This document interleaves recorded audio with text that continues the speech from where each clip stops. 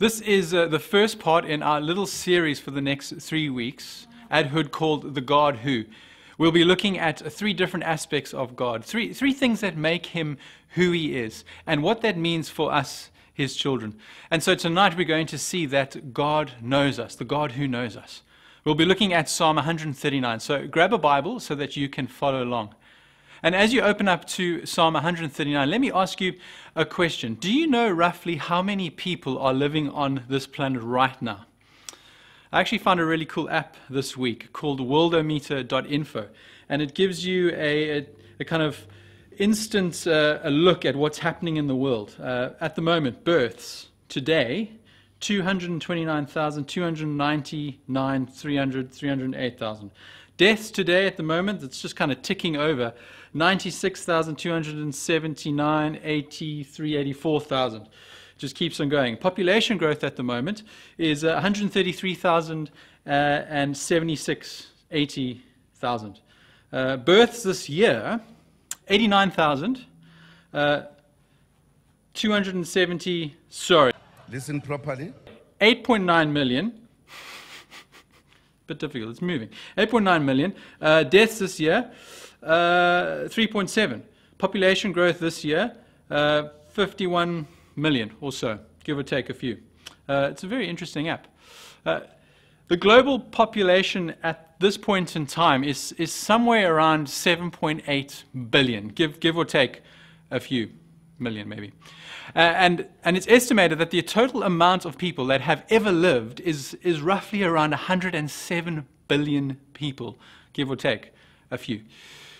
That is a whole lot of people, I'm sure you would agree. Now, it poses many questions for us as humanity as we continue to grow. Many challenges for us as humanity, but not for God, not at all. According to Psalm 139, every single one of those 7.8 billion people have God's undivided attention. Have a look at verse 1 to 6, Psalm 139. This is what it says. You have searched me, Lord, and you know me. You know when I sit and when I rise. You perceive my thoughts from afar. You discern my going out and my lying down. You are familiar with all my ways. Before a word is on my tongue, you, Lord, know it completely. You hem me in behind and before, and you lay your hand upon me. Such knowledge is too wonderful for me, too lofty for me to attain. Take a moment to just let those words sink in. God knows you. He knows everything about you. It says here that God knows all that you do. When you sit and when you rise, when you go out, when you lie down. David is saying here that there is nothing in your life that God does not see and does not know about. When you go to school, when you go out with your friends, when you're sleeping at 3 a.m. in the morning when it's still and dark, God sees and God knows. As you sit there at home right now, God knows how fast your heart is beating, the diameter of the pupils of your eyes, how much oxygen is in your blood at this point in time. He knows exactly what's going on a molecular level in your entire body. And not just your body, the bodies of the entire population of the world. That's amazing. But it's not only that he sees everything. Verse 2 says, you perceive my thoughts. He knows what we're thinking. Now, experts would say that the average mind thinks between 60 and 80,000 thoughts a day. That's about 3,000 thoughts an hour. Multiply that by about 7.8 billion people. God knows every single one of them. Your hopes for the future, your fears and insecurities, how you truly see yourself, he knows it all. Now, at this point, you may be getting a bit nervous. It's almost like we're under 24/7 surveillance, someone watching our every move. I'm sure you've seen those CCTV cameras in like Pick and Pay or Checkers that are focused in on the cashiers. And we all know what those are saying, right? Don't make a false move. Don't take any money. Don't do anything that you shouldn't do. Don't do anything dodgy because we're watching you. But David is actually describing something very different here in Psalm 139. It's more like this. When you have a child for the first time, it's a bit daunting because you have to look after this little one. You've got to keep it alive. It's completely incapable of looking after itself. And so the first few months, the baby sleeps right next to mom's bed, sometimes in the bed, just to make sure that she's safe. But at some point, believe me, mom and dad need to sleep, and they want their baby to sleep through the night. So what do?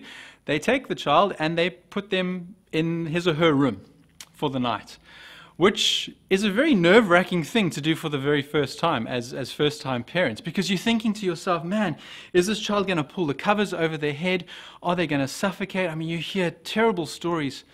So what do you do as parents? Well, you get a baby monitor. A little camera you set up with a screen somewhere so you can watch over your baby. That's the kind of picture that David's giving us here in Psalm 139. Not CCTV surveillance, but a baby monitor. Loving care. Parents, a father looking over his children. And you see it as well in verse 5. He says, you hem me in, behind and before. Some Bibles say hedge instead of hem. What they used to do back in the day, and they still sometimes do, was plant hedges around vineyards or properties. And that would keep intruders and thieves out. They were thick, thorny hedges that they would plant. They're not the kind of hedges that you want to try and climb over or crawl under. I guess you could think of today's equivalent is those spikes on the top of our walls, or maybe even an electric fence. David is saying here that God is his hedge. He protects. Nothing gets through that God doesn't allow. But it's not enough to say God sees everything or God knows everything. You have to go further than that. You have to say, God sees you. God knows you personally.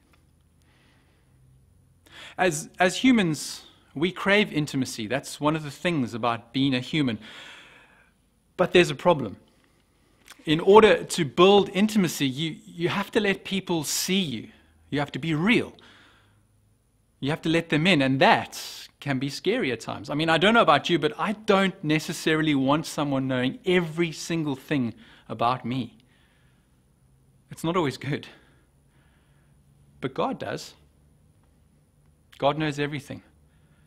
And so David knows in the psalm that God sees the wicked in the world too. Those that hate God. Those that are violent, that are bloodthirsty, as David describes them. And David hates them. And he wants God to do away with them. But if you keep on reading in that psalm, you also see that David also knows that his heart is not pure. He might not hate God, but he's not perfect. And the difference between David is that he trusts God. And you actually see that in verse 1. I don't know if you spotted it.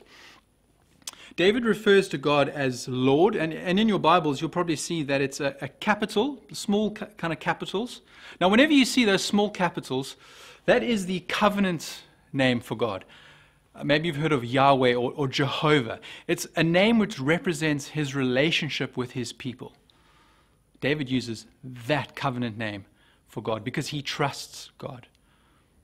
And you see, when you trust in Jesus and his work on the cross and his resurrection, God still sees and knows your failings, every single one of them, but he doesn't hold them up and he doesn't accuse us. He doesn't seek to punish us because Jesus has been punished in our place. You see, Jesus was the only person who God looked at and saw 100% perfection.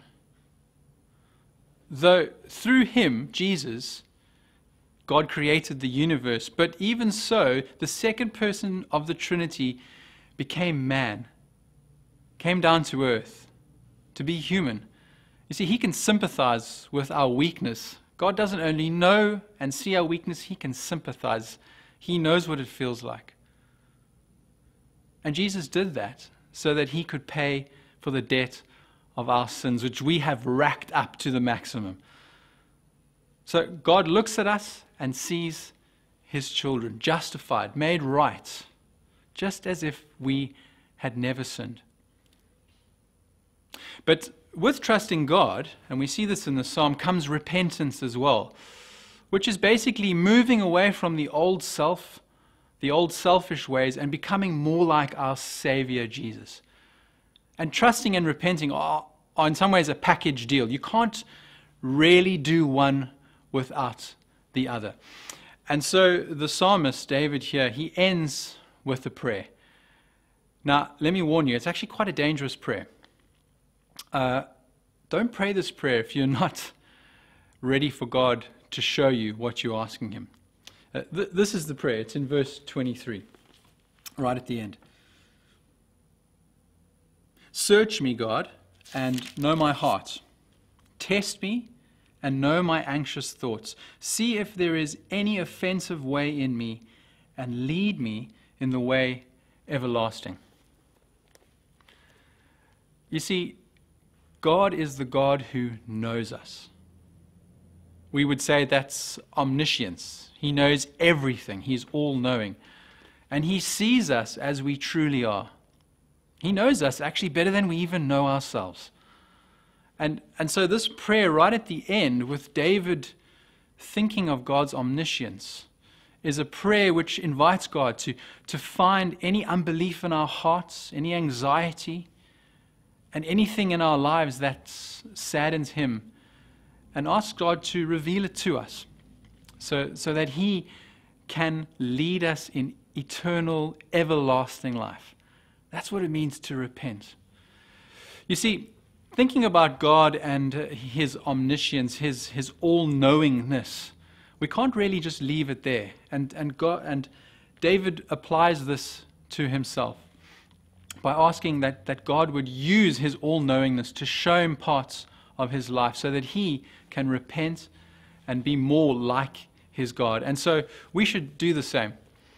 Let me invite you to do that. I'm going to pray and in line with verse 23 and verse 24.